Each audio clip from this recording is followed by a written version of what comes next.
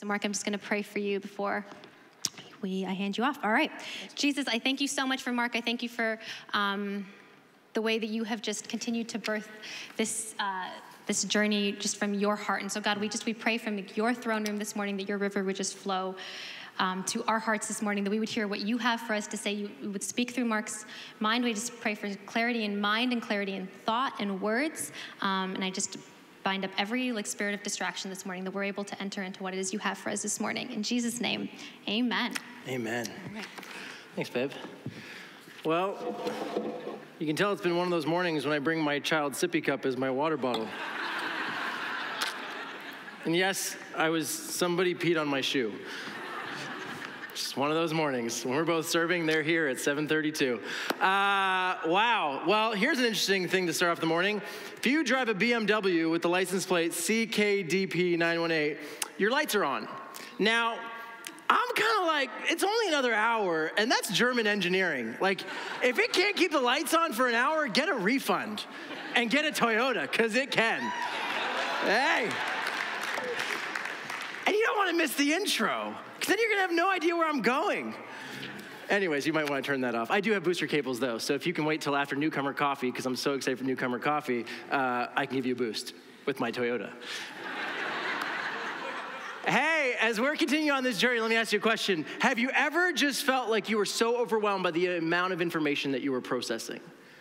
Maybe it was a book you were reading, maybe it was a blog, maybe it was a class, maybe it was a website, maybe whatever it was. Have you ever just felt like this is just too much information? Maybe you're a parent and you've been kind of like me reading parenting books, and you're like, why can't they just tell me the same thing? It's like you read one book and they're telling you one thing, and the other book is the other thing. And one book it's like, never spank your kids. The other one's like, it's the forgotten art form. It's coming back, right? And you're just like, what do I do with this, right? And you're reading like dieting books and trying to figure out what to do. And it's like, don't try and save money by not buying organic. Like, you have to get organic food. You can't feed your children that other poison, right? And others are like, it's the same thing, same field, different label, right? And you're just like, what do I do with all this information? Maybe you've had this when you're looking at finances, like, do I invest in this? And you talk to one professional and they're like, absolutely. You talk to another professional, absolutely. You're like, I don't even know what the letters after your name mean, but who do I trust, right? Like, there's just so much information out there, and so often it just disagrees with itself.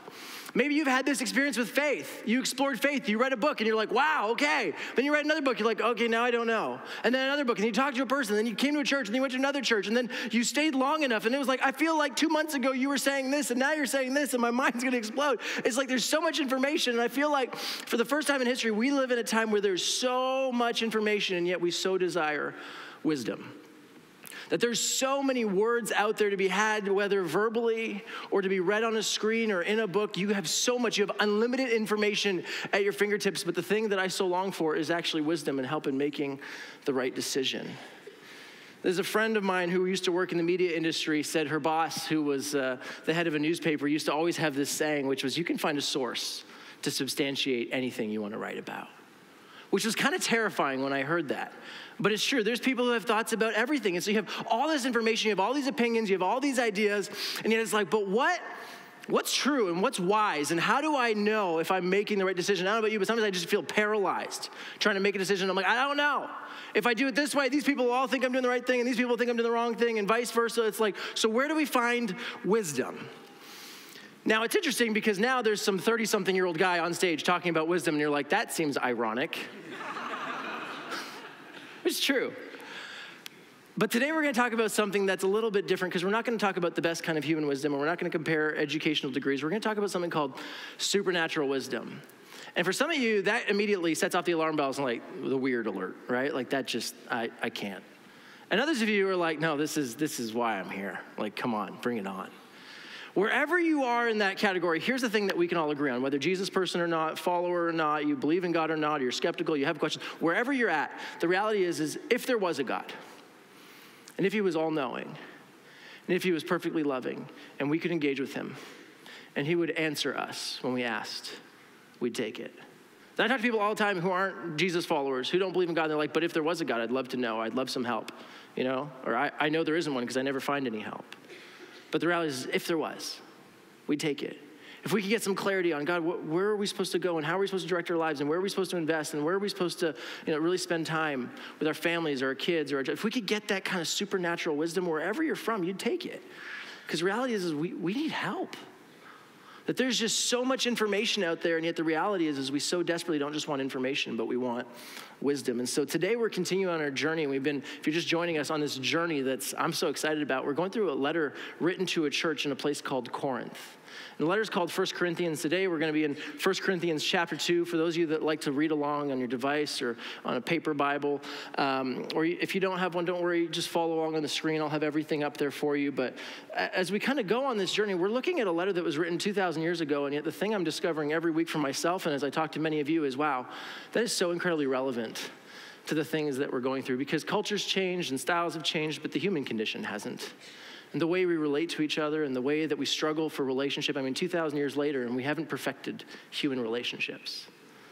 And so there's, I believe, this supernatural wisdom that we're going to discover today from the scriptures that is so incredibly life-changed that I'm just so excited to go through it with you today.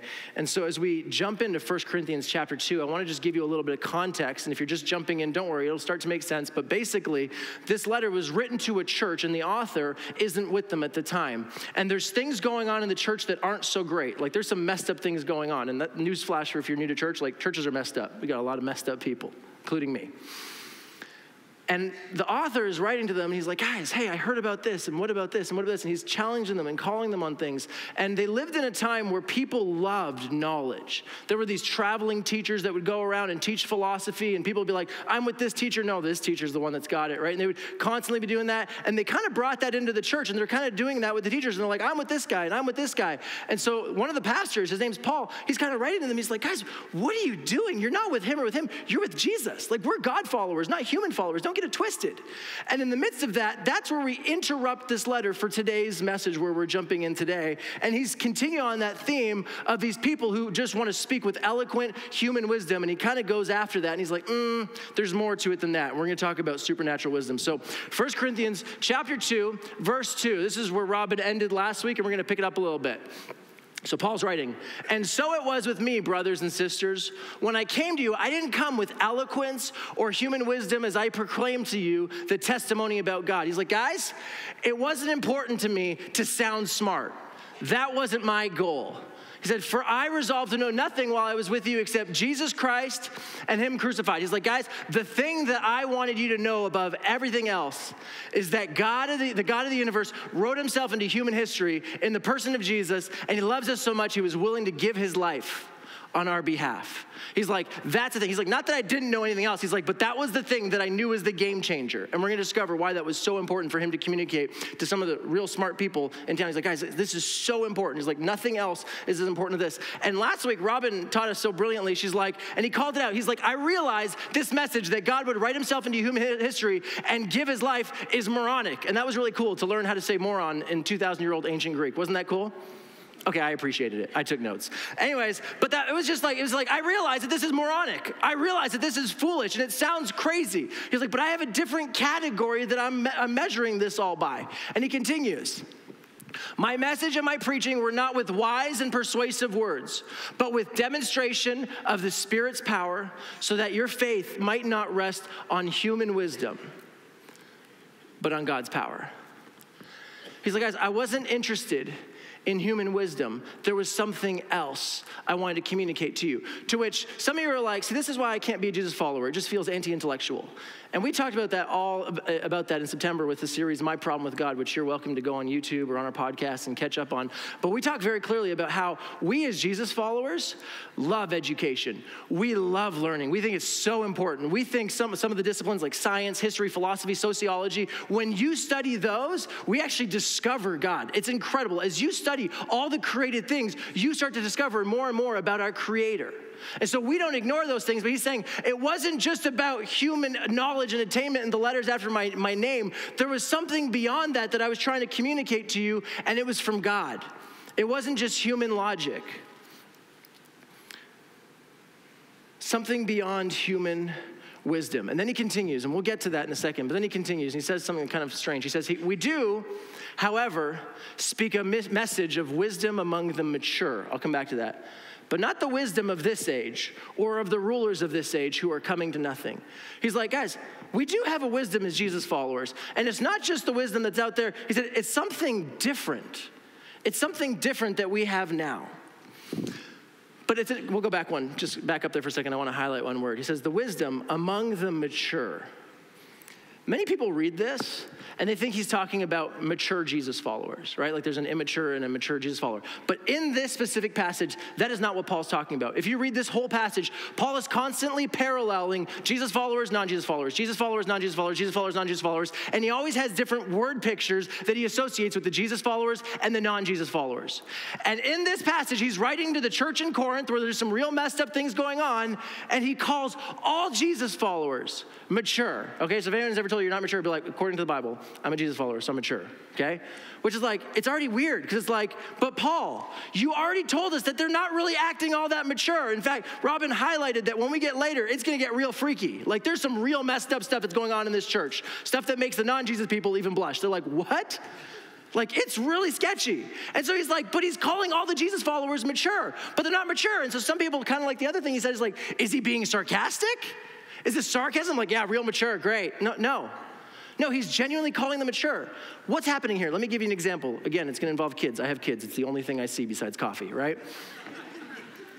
My kids are amazing.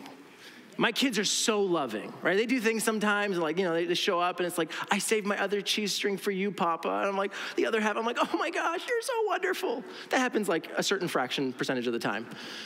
Then there's the rest of, life where there's messy things going on. And so sometimes my kids do things and I have to correct them. I'm like, hey, no, we don't hit, we don't yell, and we don't bite, and we don't spit, and we don't, and on and on it goes. Maybe you've had to do that too, right? And sometimes I actually take them in my arms. I'm like, hey, if I don't lose my cool.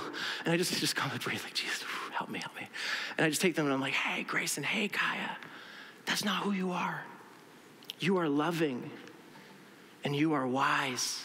And you are kind. No, I am not kind. I am rude. And you are Rudy stupid. I'm like, did you just call me Rudy stupid? Like what? Like, yes, right? It's like this thing that goes on. And yeah, I'm like, no, Greg, no, Kaya, no. You are loving and you are kind. Are they being loving and kind in that moment? No. But I know they have the ability to be loving and kind. I know it's in them. And so I'm calling forward that destiny. Even though in that moment they're not, I'm calling out something that I know is inside of them. And we're going to put a bookmark on this idea of being mature and what Paul's doing here. But here's the glimpse of it, that Paul is calling out something inside these Jesus people. In fact, every single Jesus person from that moment on, he's saying, you're mature and you're wise. To which you're like, but they're not mature and they're not wise. They're doing really dumb things. How does that work? And we'll get back to that. Just place a bookmark on that word mature and why in the world Paul would call people who are acting unwise and immature, mature. Okay? Then he continues.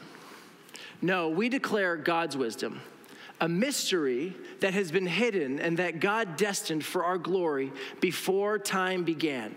He's like, we declare God's wisdom, which is the part that Robin talked about last week. And the God wisdom was, it's something you didn't expect. It's that Jesus came into the earth in human form and then gave his life for all. Everyone's like we didn't see that coming. Even the religious people, the political leaders, they didn't see that coming. And Paul even calls that out. He's like, none of the rulers of this age understood it, for if they had, they would not have crucified the Lord of glory. The Romans didn't realize it. Even the religious leaders who had memorized the scriptures, they didn't see it. And Paul's like, no, duh, it was hidden.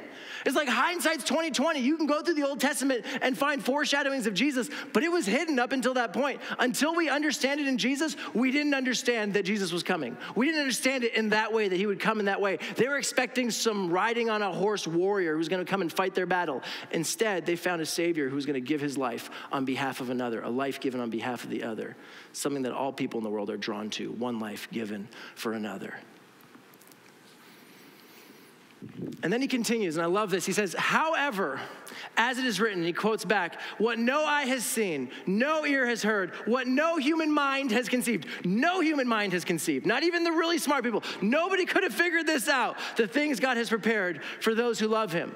So here's what Paul's doing. He's not saying, you idiots, how did you not see this one coming? How did you not know? How did you not figure it out? He's like, guys, it surprised everybody.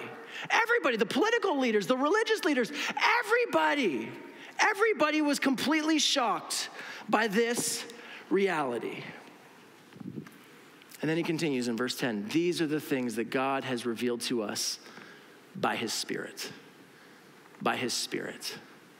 By his Spirit. Do you know why I love that? Because it tells me that there's no IQ threshold to being a Jesus follower. It tells me that there's no amount of education that you need. There's no amount of money that you need. There's no like standard level of mental health that you must reach before you can understand what God is like. It tells me that no matter what disability you may have or are struggling with, it tells me that even if you struggle with dyslexia and can never read the word of the Bible, that you can encounter and experience the presence of the living God. That is incredible news. That anyone can experience the gift of God because of the Spirit of God. That's not a reward for the amount of education you have, for the amount of money you have.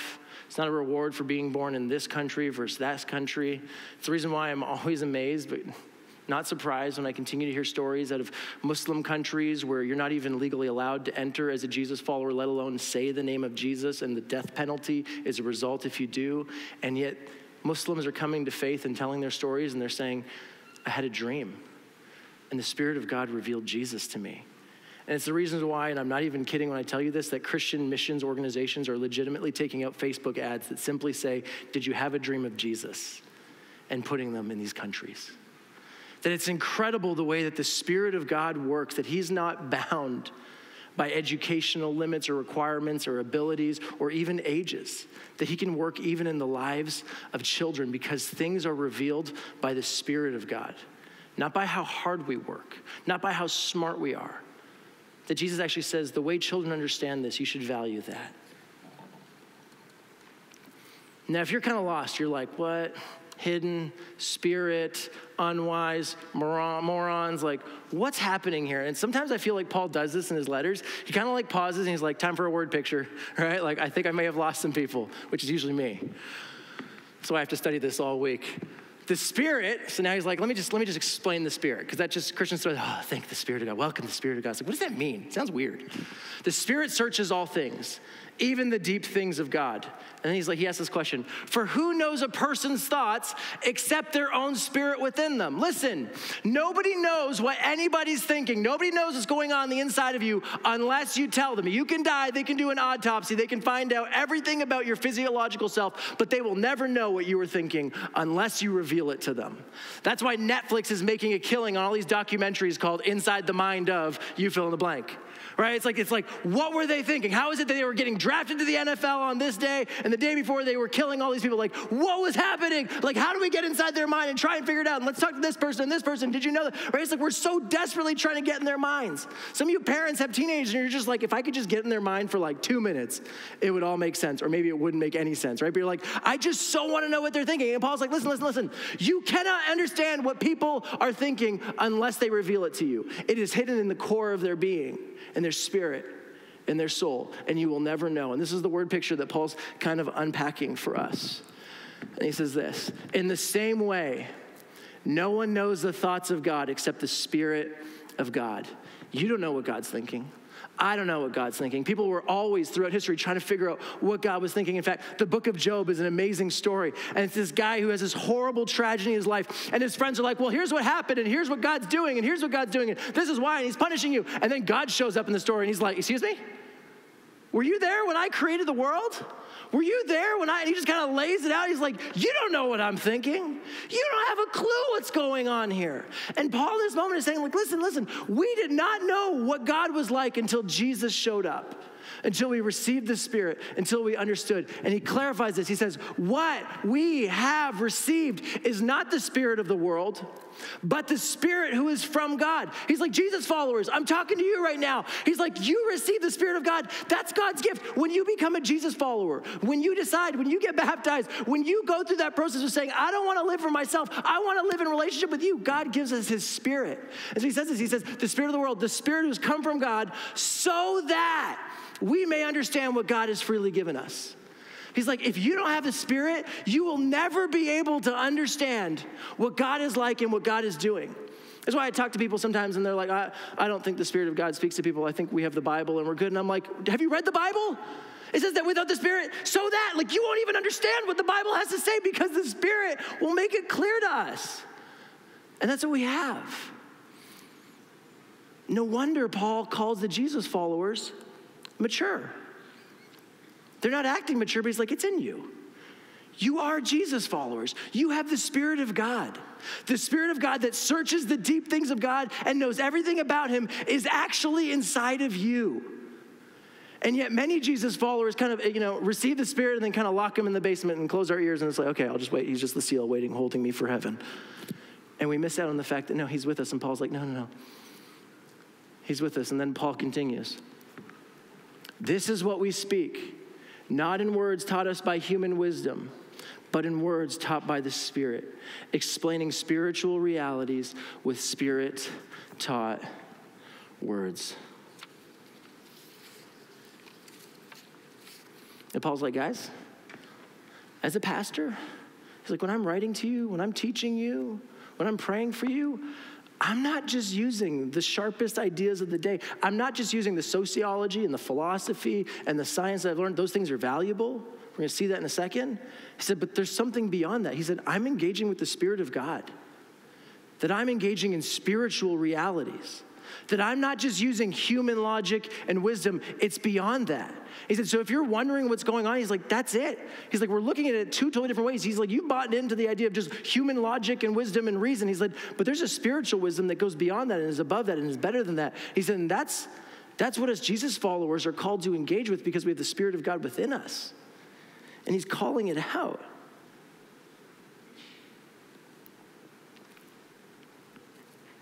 And he continues. The person without the Spirit, he says the opposite's also true. This person without the Spirit does not accept the things that come from the Spirit of God, but considers them foolishness. You know what that means? As Jesus followers who are following Jesus, who are listening to the voice of the Spirit, we're going to do things that look absolutely crazy and moronic and foolish to people who are not following Jesus. Because he doesn't just use human logic and reason. And they can't understand them. And he continues.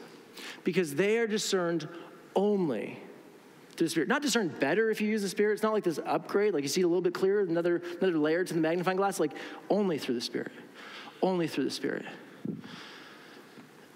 And then, just to go back to that verse, let's just look at this. There's just this word that sticks out that I have to highlight, because if I'm reading this in my Bible, I'm highlighting this word because it shocks me. The person without the Spirit does not accept the things that come from the Spirit. So often I think we limit the Spirit of God. Well, the Spirit of God convicts us. So if you became a Jesus follower, the Spirit of God was obviously working. And the Spirit of God is a seal. He guarantees our inheritance. Like this little passport that we get to take with us. And like, oh, yeah, I have the Spirit. Enter into heaven, right? It's like this. And it's like, whoa. Things, plural. There are so many things the Spirit of God in us does. Here's your little homework if you're like skeptical of this, okay? Read the New Testament. Read every single adjective. Highlight every single adjective that is used to describe the Holy Spirit and have your mind blown as to what an intimate relationship with the Spirit of God is like. It is incredible. It will open your eyes if you do that. I remember doing that and just being totally blown away. And he continues. Verse 15. The person with the Spirit makes judgments about all things. He's like, guys, because the Spirit of God is now in you, it is a new lens that you look at everything in every arena and every behavior and every word that comes out of your mouth. You can judge and think through and wrestle through with the help of the Spirit that is within you. But such a person is not subject to merely human judgments. You know why I love that? He's saying, listen, this doesn't mean that we just go off into a corner and say, I don't need logic, I don't need reason, I don't need education. I'm just going to go to my prayer closet, hear from God, and never know anything else. He's like, no. He's like, those things aren't bad. He's like, we just don't merely use that. He's like, absolutely, you should excel in every field that you're in. Be the best. Honor God. Let your work be your worship. Let your study be your worship. Know what's going on in the world. Use that logic. Use that reason. But don't forget, you don't just use that. Not merely human wisdom. You are continuously engaging with the Spirit of God to receive spiritual, supernatural wisdom.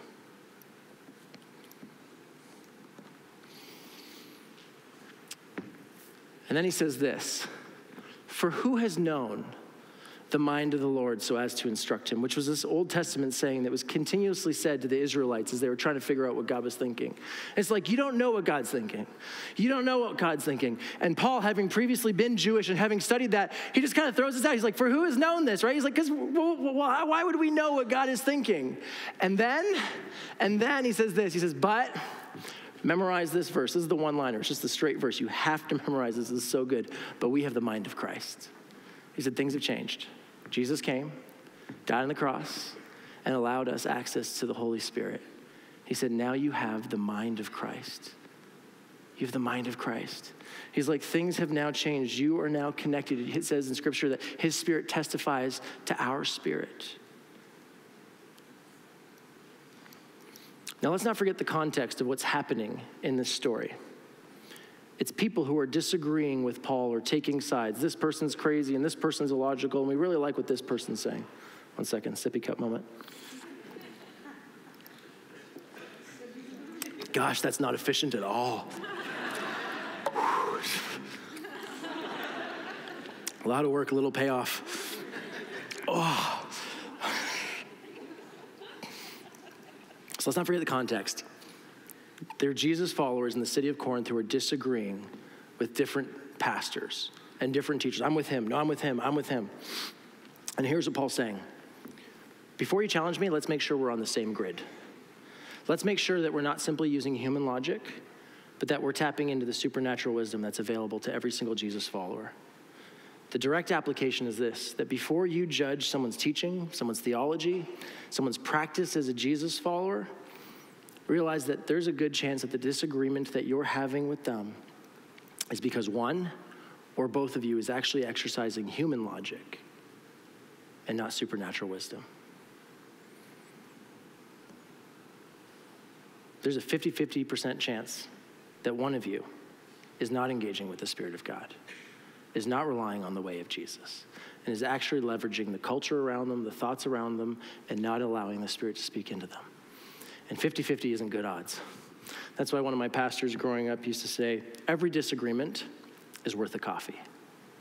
Because it's so incredibly important that we not just write letters, and we not just send emails, and we not just send Facebook posts, because when God had tension with us, he didn't send an email, he didn't send a Facebook post, he didn't send a theological treatise, he sent his son.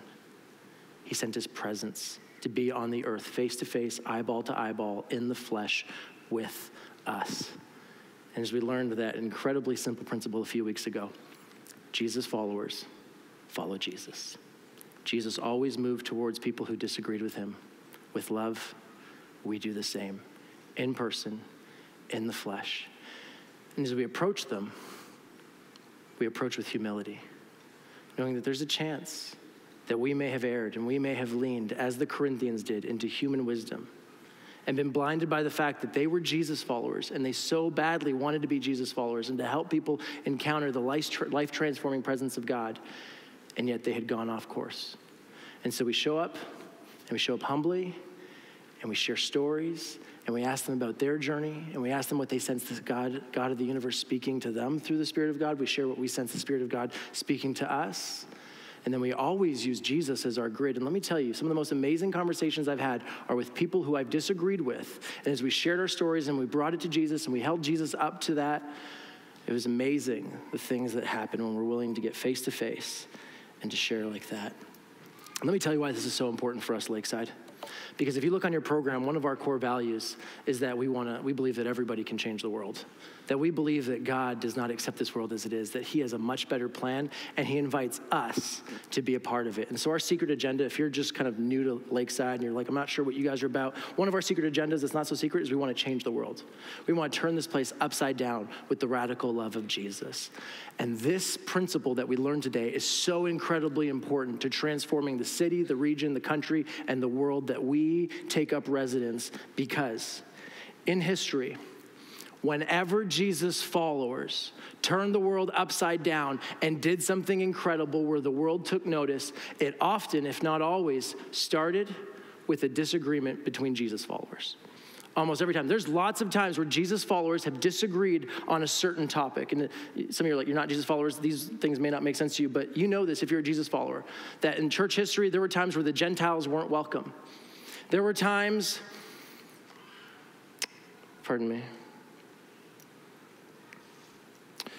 where slavery was disagreed upon, where Jesus followers said, no, it's okay to have slaves. And other Jesus followers were said, no, they're made in the image of God and we could never, ever have slaves. There were times where women were not even allowed to talk in church.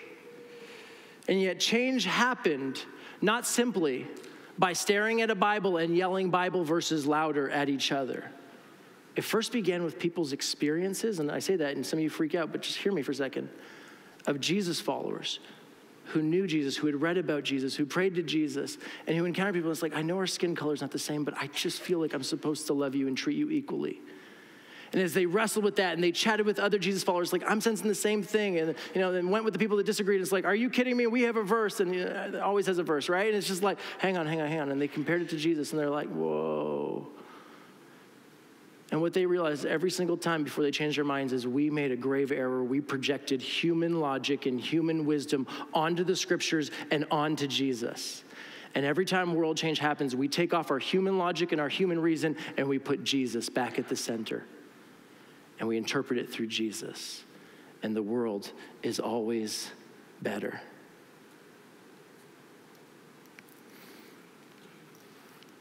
You see, if we're going to read the Bible, Paul is telling us we need the Spirit. The Spirit reveals godly truth. You can read the Bible 100 times and never encounter God. You need the Spirit. That's why I tell people, if you're going to read the Bible without the Holy Spirit, that's incredibly dangerous. Because remember this, every single cult that makes the news, that makes headlines, that ends up with a Netflix documentary of the horrible things that happens, always has a verse or verses that they took human ideas and their human logic and their human reason and read their interpretation into the Bible. We need the Holy Spirit. We need the Holy Spirit to guard us from that. Because historically speaking, when Jesus followers who accept the fact that they have the mind of Christ in them are at the forefront of some of the greatest changes that hit the world. Some of you are experiencing the fears of coronavirus right now. Yet 2,000 years ago in the first century, the Roman Empire faced some terrible plagues and they had no kind of health care the way we do. And yet Jesus followers who were watching what was happening, Romans literally throwing family members who were sick and showing signs of the plague, literally throwing them out into the streets because they were so scared to get sick. And the Jesus followers responding to the Spirit of God, chatting with each other, looking to Jesus and saying, yep, seems good to the Spirit and to us, would take those Roman citizens who'd been rejected by their families and take them into their homes and nurse them and care for them. And they literally have Roman governors who have reported this and saying, this is embarrassing. The Christians are making us look bad. They're caring for our sick while we throw them out into the streets. Jesus people listening to the Spirit, bringing it to Jesus, changed the world. This week we just celebrated Let's Talk Day, all about mental health. Very important day in our culture. Yet 1,600 years ago, the first mental health institution was brought to be by Jesus followers. There was a culture that literally, when someone had some sort of disability, said, the gods obviously don't have any favor on this person, and we should just kill them at birth and not tolerate them. And the Jesus followers were there ready to care for them. Why? They're engaging with the Spirit. They're not just simply looking at the human logic and reason around them, but they're engaging with the Spirit. They're sensing something. They take it. They say, am I hearing right? Does this seem like the Jesus way? And they see Jesus talking with people and saying, they're like, well, why is this guy blind? Like, did God just curse him? He's like, this has nothing to do with God's will. God's just going to work great things in this moment. That when Jesus followers accept the fact that they have the mind of Christ and they tap into supernatural wisdom, the world turns upside down.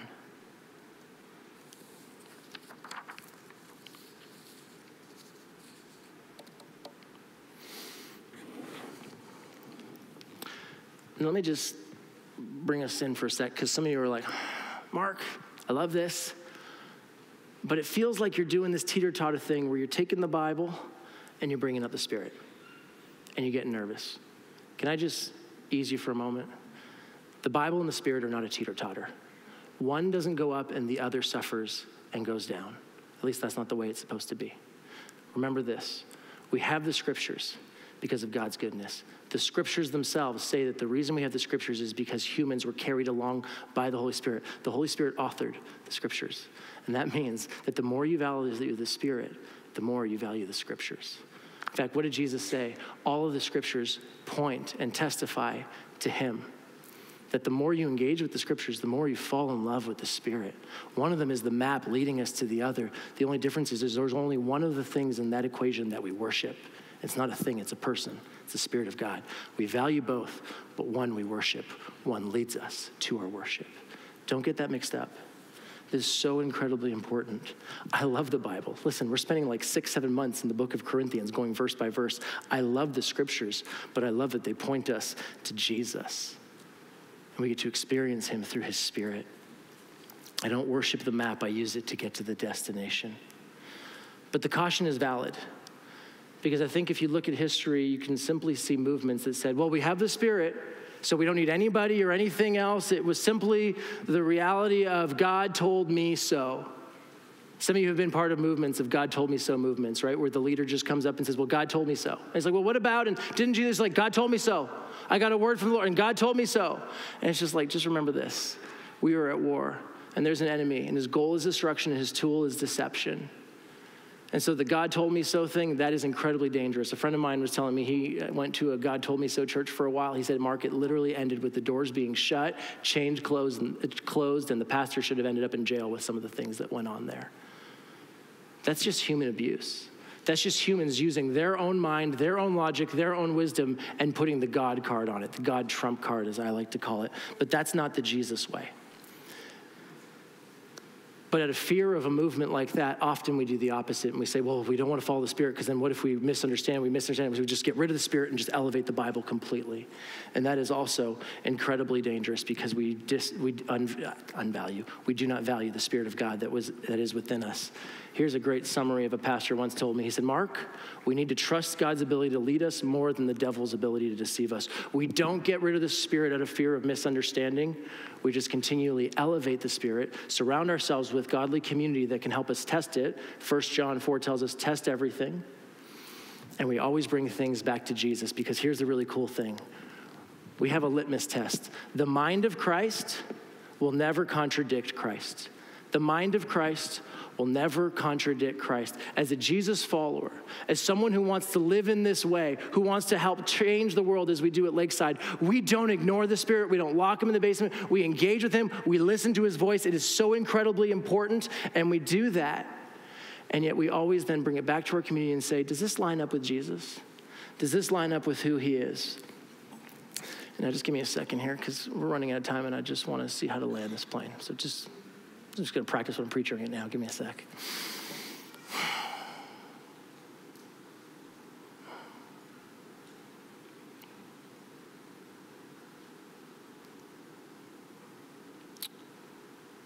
Okay. I'm going to invite the band to come up. And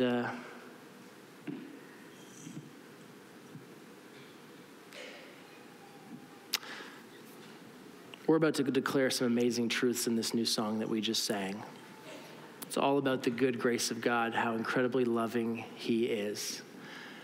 And so one of the things that I'm gonna do this week is I'll put out a quick video with the end part of this sermon where I'm gonna actually, because some of you are like, I don't hear God's voice. I don't hear God's voice. This is frustrating. I don't hear his voice. I'm gonna walk you through, maybe I'll put on Instagram some of that, but I'll walk you through some really simple exercises in growing that relationship. The brain is the one muscle that actually grows through relationship. And we believe that we have a relationship with the living God. So we're going to give you some exercises to practice that. But here's the thing, and we're also going to have a worship night, February 16th, which I'm super excited about because we're going to worship with Michael Harris, listen to the voice of God together. It's going to be so critical. But here's the thing. You need to know that when you begin to want to hear the voice of God, the number one lie that you're going to hear is you don't hear the voice of God. That's the enemy. He's just defying Scripture because we have the mind of Christ. And the second thing that you're going to hear is that God doesn't love you. But the incredible thing you're going to discover is so many people I talk to who actually start listening to God and you go through those exercises, they just say, the only thing God's telling me is that he loves me. It's the thing I keep hearing, and I'm like, you just need to know that is the first priority. That is probably the thing he's going to say to you every day for a long time as you start to pray. Whenever I pull up my prayer journal and I just listen to the voice of God, I just hear, hey, son, I'm so glad you're here. I love you. I know it's been a while, but I love you. And so when you want to hear God's voice, hear Jesus' words that say, God is a good father, and when you ask for bread, he does not give you stones. And so I'm just going to declare right now against any lies of the enemy that say you do not hear God's voice. You do. The Spirit of God is in you. You are mature. You have him inside of you, and he wants to speak to you. He wants to lead and guide you in incredible ways.